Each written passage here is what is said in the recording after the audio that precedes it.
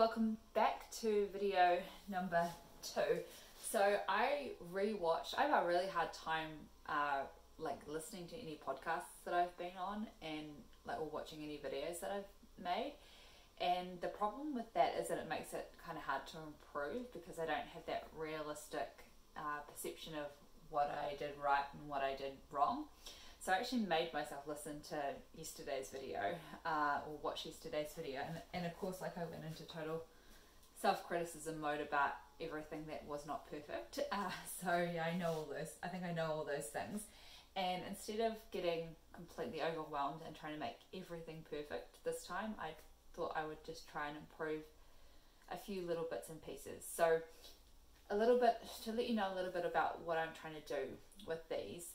I really like watching YouTubers, and there's a lot of YouTubers who I actually just like to kind of hang out with, right? So it's not that their content is, you know, always that exciting, always that mind-blowing, but I actually just like the people. I like hanging out with the people.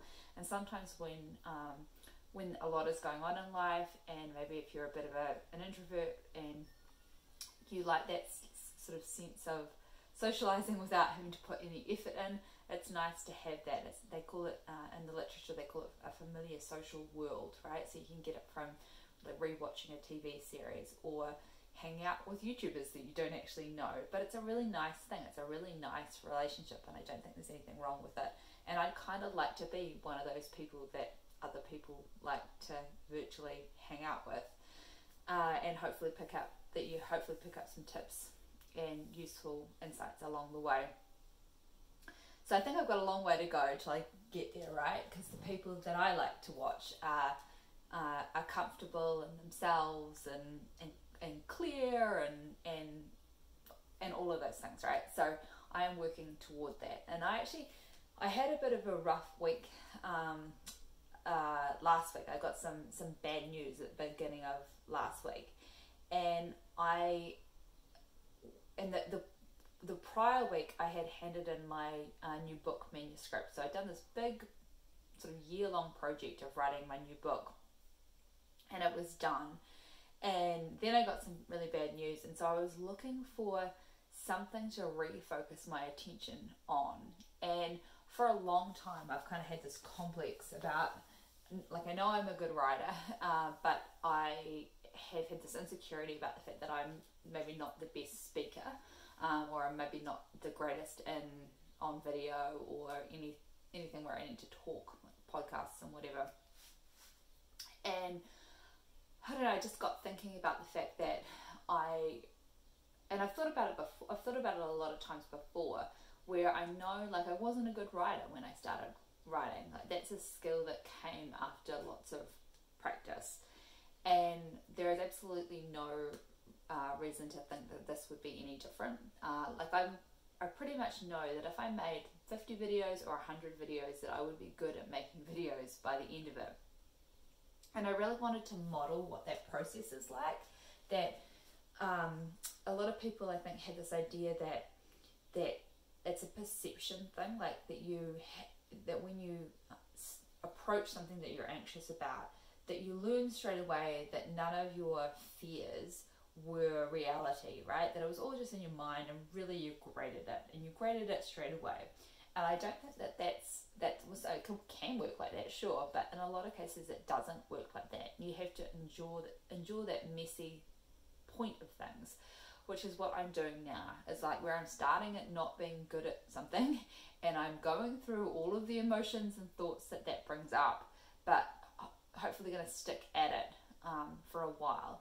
And like, that's really helped me deal with what I'm going through personally.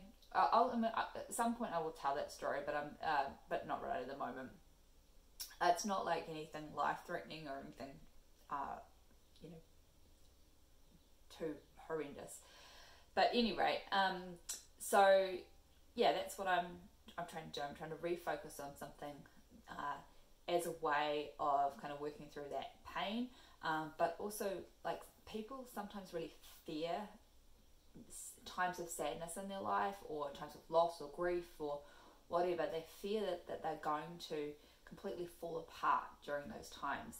And I've had this hang up for years about the fact that I'm not very good on video, and a couple of years ago I started making some videos and it didn't really go anywhere, but it felt like this time is things have kind of come together in my life where it's something that I can focus on for a little while, because this other phase of my new book project has ended.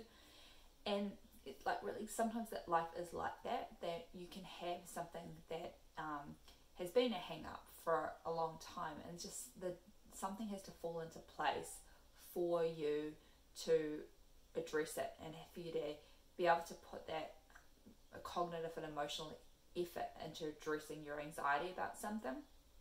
And that's kind of what's happened here. And the point that I wanted to make is that it's happened because I went through and am going through this sort of personally very sad, lossy, griefy time. And so you really don't need to be scared of those times in your life, because they can actually be the times that are the catalysts for something else that's transformative, and you can use those times in a positive way. So that's kind of what I'm trying to do here. And it didn't really start out that way. Like, I probably only realized actually after yesterday's video even that was what I was doing, that I was using this challenge as a way to work through some of my grief and loss and yada yada yada. So that's what I'm doing. I am going to take a couple of harder questions today. I'm going to do fewer questions and ones that are a wee bit harder.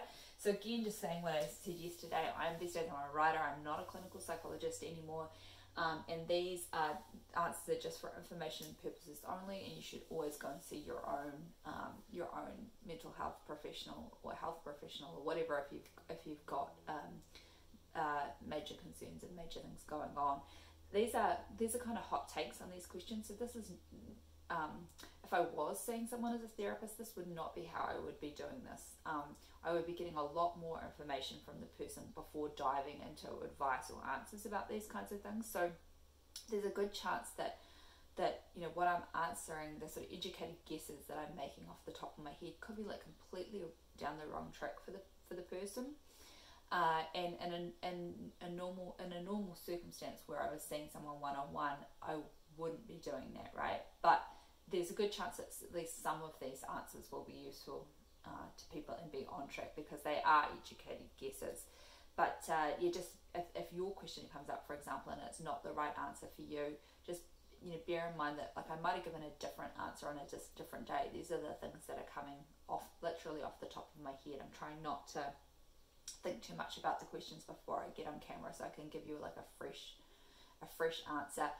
And if it doesn't answer the question fully, then maybe it is worth having even a session or two sessions with a psychologist or another mental health professional to address the question. Like, if you've sent in a question, you've done half of the work, right? Because you've formed the question in a really clear way to be able to send it in.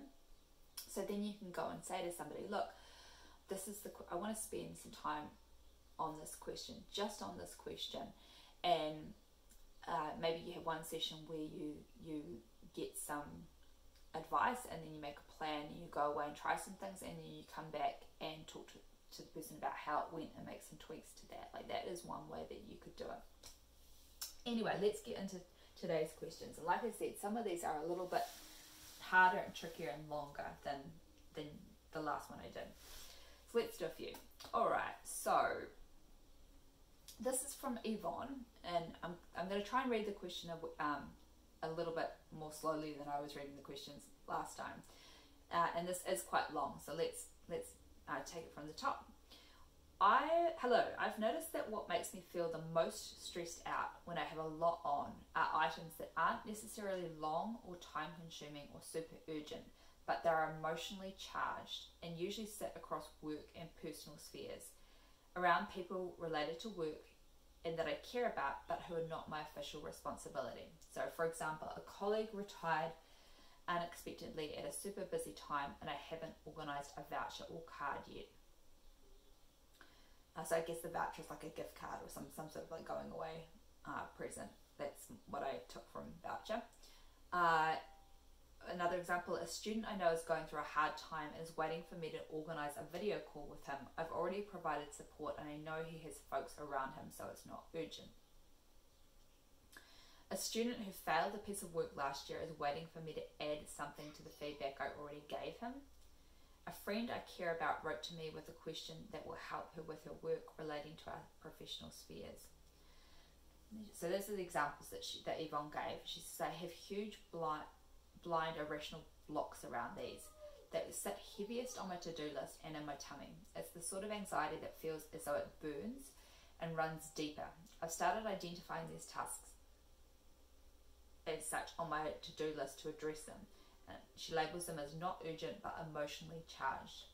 I know it's to do with guilt, what isn't, but I don't quite understand the mechanism yet. I'm quite happy providing lots of personal support to my team and my current students, even if I tend to be quite private at work. Some avoidance style, she says in parentheses.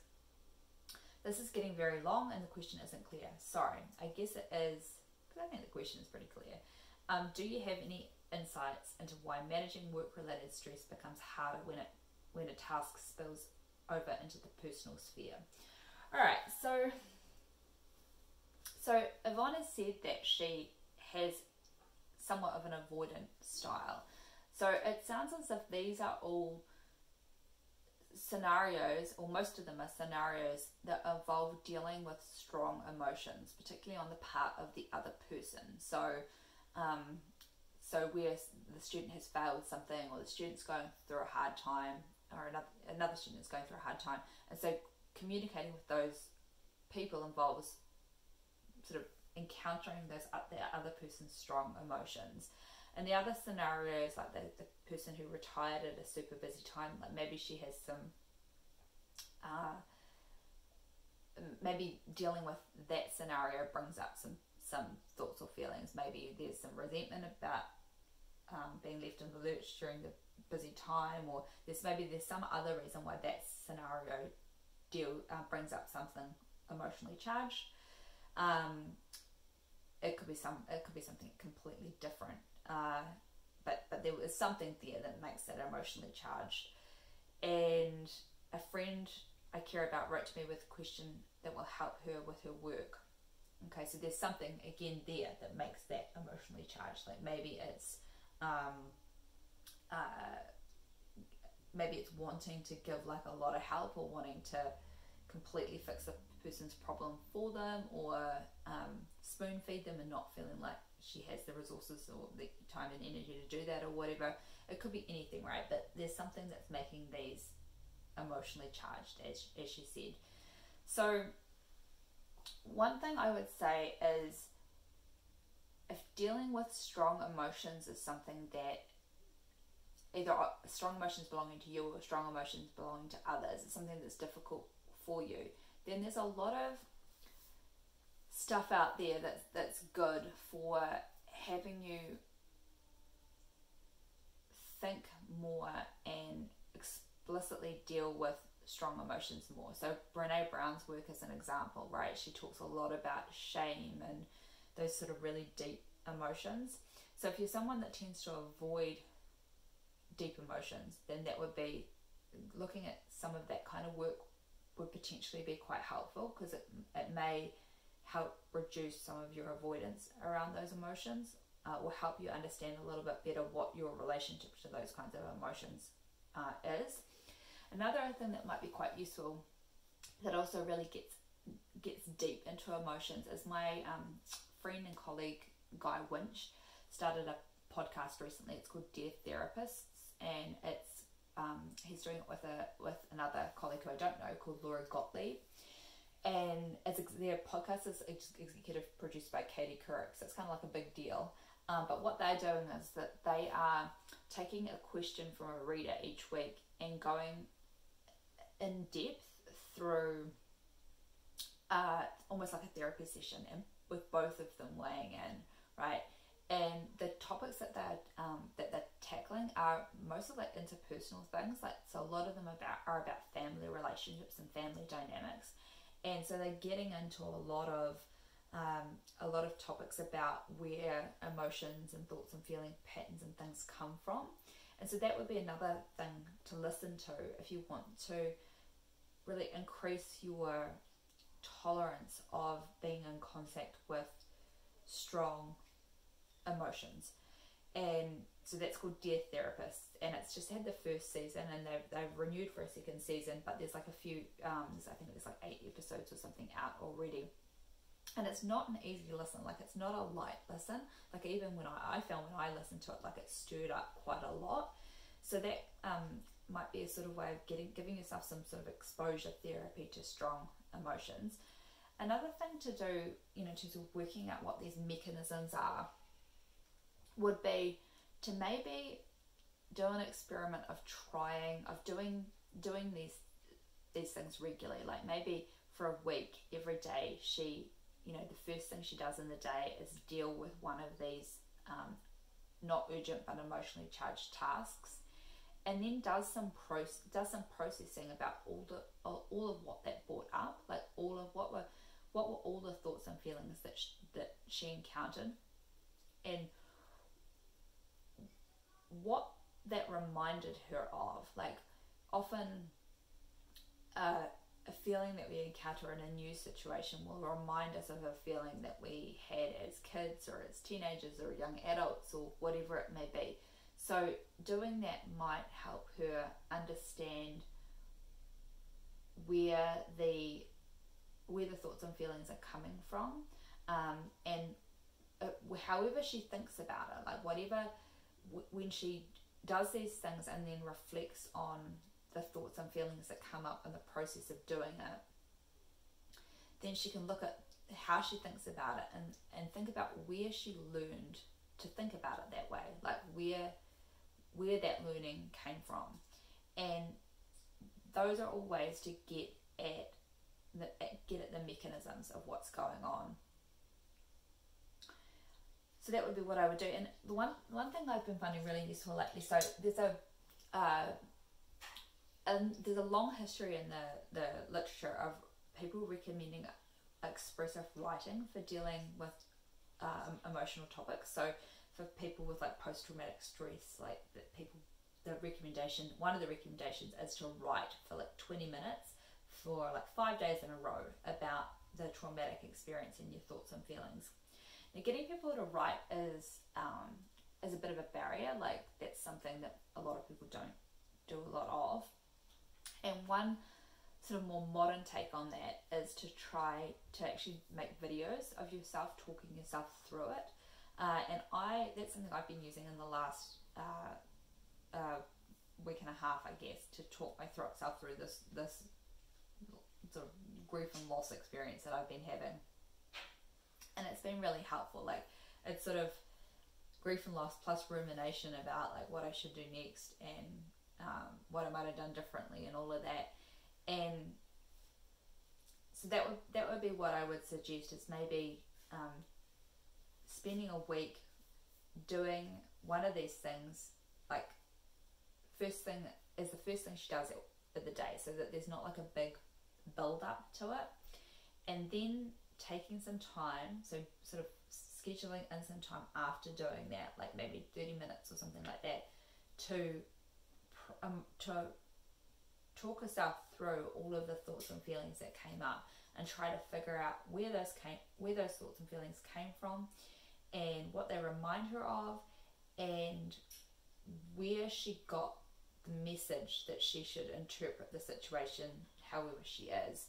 So if the situation is she's thinking, I'm not giving this person needs more and I'm not giving it to them, I'm not giving them enough, then where did she get that idea? Where did that idea come from? And it could have come from family, it could have come from like the broader sort of social pressure, like the broader social pressure that's on like women generally or whatever.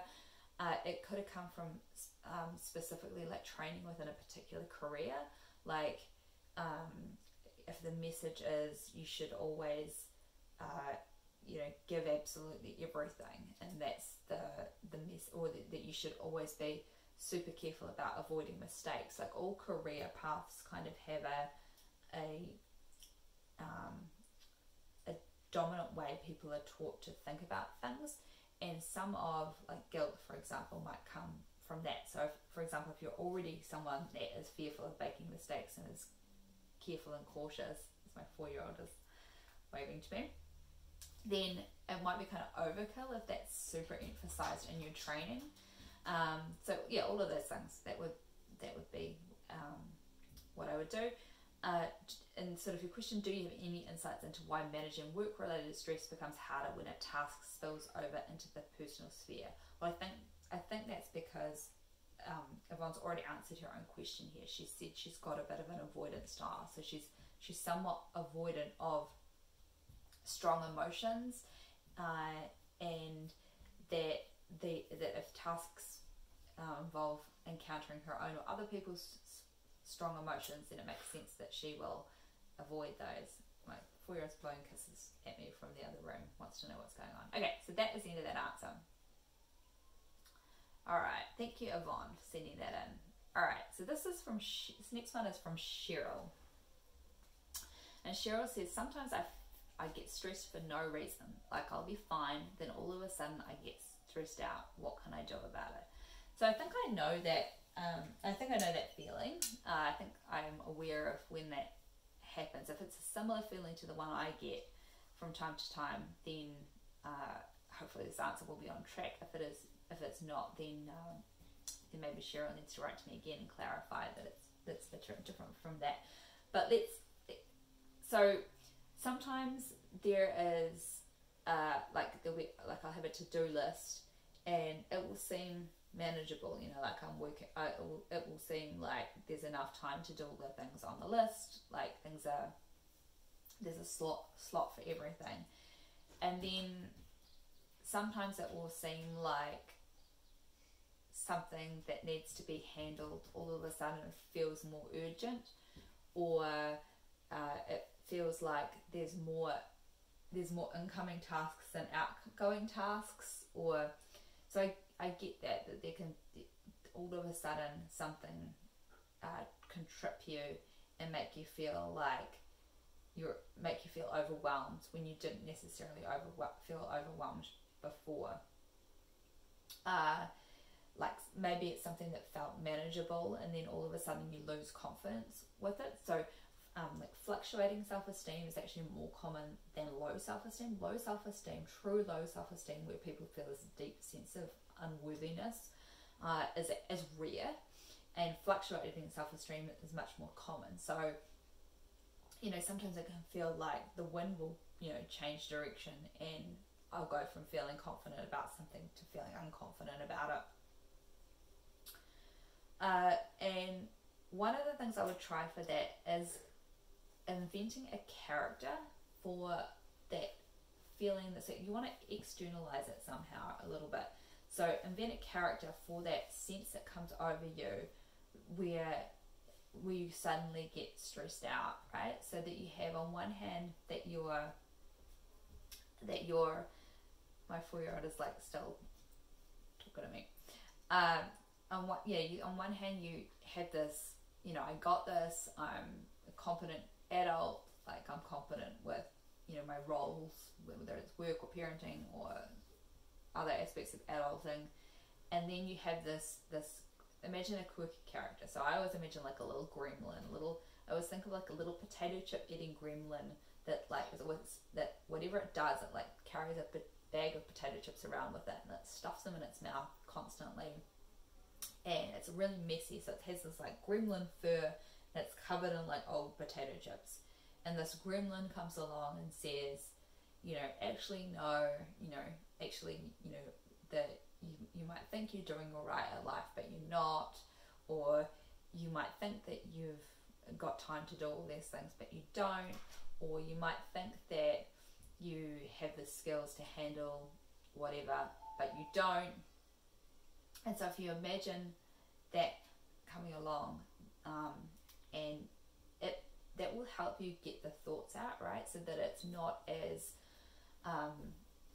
that it doesn't feel so out of the blue. Like there will be sometimes when you're not, when it seems like there's not thoughts that accompany something, sometimes when it's just like this change in emotions that comes out of the blue, you've got to work backwards and think, well, if I'm having this change of emotions, then what thoughts does it make sense might be underlying that? Like if all of a sudden I feel really unconfident when I felt confident before, well, what are the thoughts likely to be underlying that? And it could be thoughts about needing to do something perfectly, or being rejected, or that there's catastrophe going to happen if you don't do something perfectly. It could be anything, but you can kind of work backwards and from the feeling and guess what the thoughts underlying it might be, even if they're like, in a literal sense, there aren't thoughts going through your mind right at that moment. That's what you can try. So that would be what I would do for that one. And then last one for today is, this is from Meta. I hope I'm saying that right. So she said, I've moved from a situation of racing mind and frozen body in stressful situations to a quieter mind and belief that I can do it, whatever it might be. Okay, so she's saying she's made some progress, right? She's handling stress better. She's got this confidence that she didn't have before and a quieter mind. But a voice in my head keeps insisting I'm probably underreacting. I'm avoiding thinking about something. If I'm not stressed now, I will pay for it later. I want to know how to balance good stress and bad stress, and what's the difference. Okay. So, yeah. So, when it comes to worry, and people that are have a sort of propensity to worry, and a propensity to do a lot of rumination about things. So this is, people have conflicting metacognitions, right? So a metacognition is your thinking about your thinking. So people who are prone to a lot of worry tend to have both positive and negative beliefs about worry. So they believe on one hand that worry helps them avoid disasters. They might believe that worrying helps them get to some good solutions, or it helps remind them to be cautious, or it helps them, if they're worried, then they're always going to have a plan B and a plan C, and that's helpful sometimes. And then on the other hand, they have fears about the worry. That worry might make them sick somehow. I'm having totally the Mike Pence fly problem here. Like, not actually on me, but there is a fly. Gross.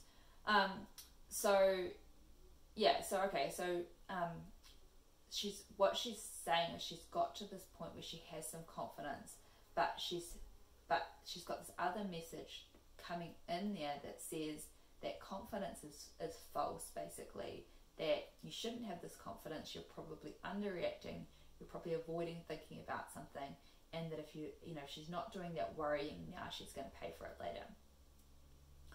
So one of the thoughts that I come back to in that sort of a scenario is thinking about all the, and this can be a bit of a scary thought for people that are high worriers, but coming back to all the times that I have worried about 100 different things, and the thing that has actually gone wrong has not been even in that 100 things. Like, it's been something totally out of wasn't on the list of things that I was worrying about. I was worrying about a million other potential scenarios and not that scenario. And like, I can clearly even remember a time in the last couple of weeks where that has happened. And if you can think of if you can kind of collect scenarios in which that occurs, in which you worry yourself to, you worry yourself ragged, right? Trying to think through every way something could go, so that you then also think of a way that you could handle it if it did go that way, and then something completely that you didn't even think of happens. It can help you realize that a lot of times thinking endlessly doesn't result in you being more equipped to handle something that goes wrong when it goes wrong, right? Because often it wasn't the thing. The situation ends up being different. So I think having specific examples that you can think back to where that has happened can be useful. And it is a bit of a, like, it is a sort of a radical and a wee bit anxiety provoking way to think, because you're thinking, oh well, this thing that I saw as my crutch, this way that I saw as you know, I can prevent disasters if I'm prepared to worry and stress endlessly. If you think, well, that doesn't really always work, then you're sort of at a bit of free fall, right?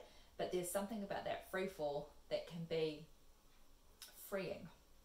And the other thing I would do is to think about how to really emphasize that your skills at dealing with situations when they happen. So look at whether, in a really objective way, whether you handle things better when you have pre-worried about them, when you're pre-worried about that outcome, versus when something unexpected happens and you have to react to it. And a lot of times people who fit the kind of profile that Meta seems to have, a lot of times these are people that are actually really skilled at dealing with things when they happen, so that all the pre-worrying doesn't actually enhance her ability to do that. So, you know, this her, when she has this voice in her head that says, I'm probably underreacting, I'm avoiding thinking about something, if I'm not stressed now, I pay for it later. Like, you can counter that by recognizing that it's not that nothing bad is going to happen, right? It's not that there's going to be that life is going to be this, you know, sunshine infused picnic where nothing bad happens, but that you're just equally well equipped to deal with the random negative things in life that pop up without having sort of predicted and planned for them in advance. And